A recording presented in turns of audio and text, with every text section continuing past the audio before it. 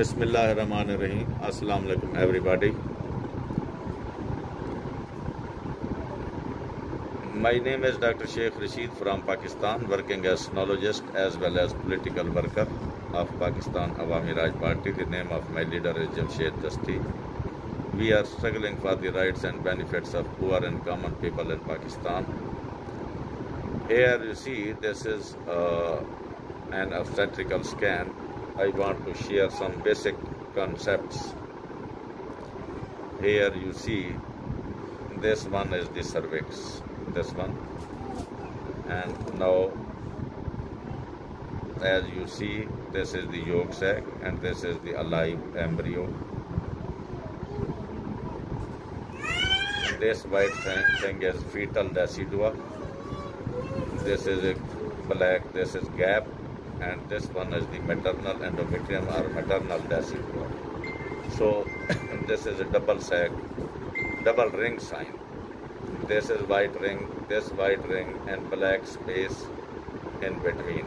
This fetal and maternal decidua in the long run will fuse and there will be nothing like this.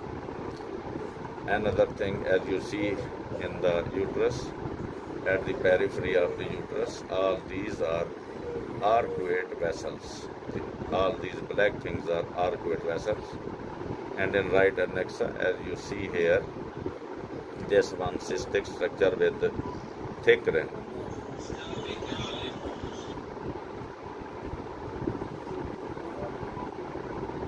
And the ring of fire. This is corpus luteal cyst of pregnancy.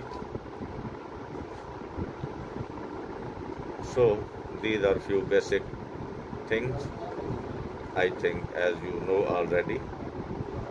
But in this ring, if this is bright like this one, then there is chance of ectopic pregnancy. But this is hypoechoic or black ring, so this is typical for